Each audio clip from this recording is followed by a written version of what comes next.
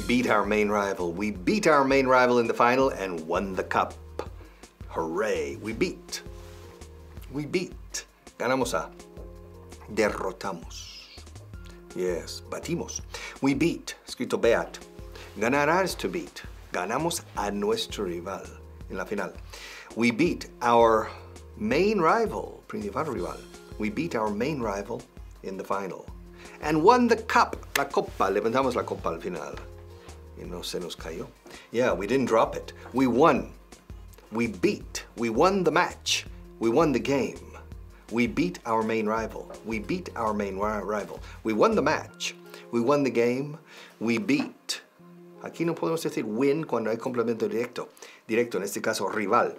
We beat our main rival in the final and won the cup. We won. Se pronuncia como un número uno. Won. We won the cup. Wow. Fantastic.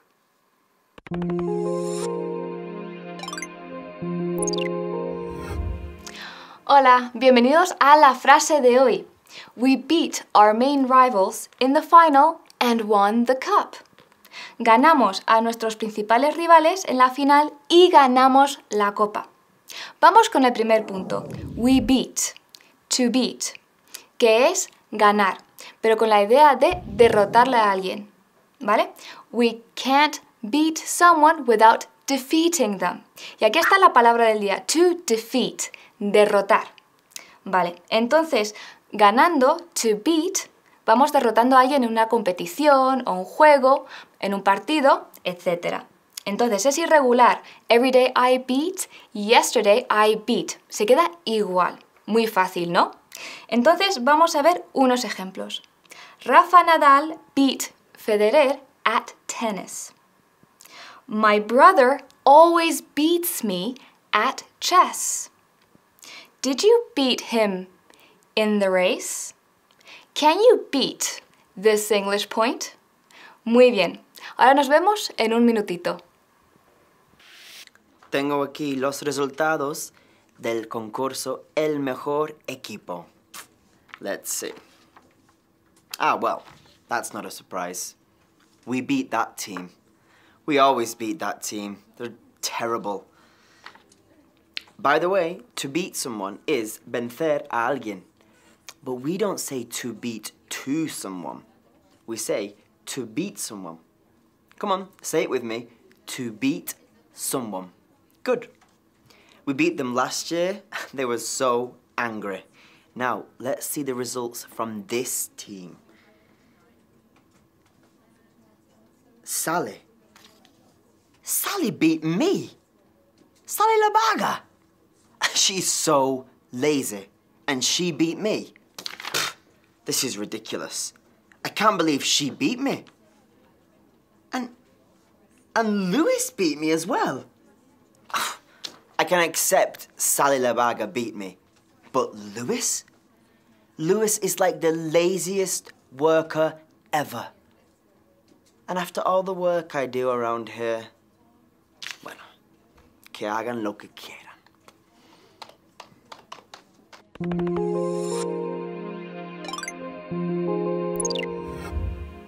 Hola de nuevo. Vamos a ir al segundo punto, que es our main rivals in the final, principalmente main, que es principal. Main rivals, rivales principales. Ahora, el our hay que tener cuidado. No decimos our, no, nunca. No, decimos our main rivals. Ahora el adjetivo main, que quiere decir principal, como dije antes. Principal, el más importante, el mayor, ¿vale? Como the main supplier, el mayor proveedor. The main buyer, el principal comprador. Ahora vamos con unos ejemplos. We beat our main competitor last month. Ganamos a nuestro principal competidor el mes pasado. Did you buy it from our main supplier? ¿Lo compraste de nuestro principal proveedor? You can find my office in the main building. Our main problem in the project is the budget. Muy bien, pues bien hecho y nos vemos en un minutito. Hey, it's Frank. The security guard. Yeah, I always wanted to be a baseball player. Siempre he querido ser jugador de béisbol. Well, today there was a big game between two main rivals. Yeah, it was a game that took place, tuvo lugar, here in the park. Yeah, it was between the Bears and the Tigers. Yeah, the Bears and the Tigers. They're main rivals, or arch rivals, we could say too. Arch rivals, or main rivals. But we never say great rivals, gran rival. No, we don't say great rivals. We say your main rival, or if it's really one-on-one, it's your arch rival, right? Your nemesis, right? The Bears and the Tigers, they are main rivals. They are arch rivals, yeah. Well, I told you, I wanted to be a baseball player. I would be a great baseball player. Yeah, I never found anyone to play with me. Sí, nunca encontré a nadie que quería jugar conmigo. But I'm telling you, I would be a great. Ahí sí que usamos gran, pero no con rival. Okay? I would be a great baseball player.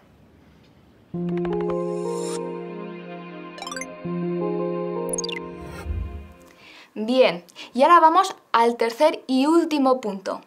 Won. Ganamos la copa. Won the cup. Ganamos. Y aquí tenemos otro tipo de ganar, que en inglés se divide en dos. To beat, que vimos antes, y aquí to win, que estamos viendo ahora. Es irregular, por lo tanto, every day I win, yesterday I won. Y aquí este ganar solo se centra en la consecución, en el logro, dentro de una competición o dentro de algo al azar, o un premio. Entonces vamos a ver unos ejemplos. Ben Affleck won an Oscar this year. Ben Affleck ganó un Oscar este año.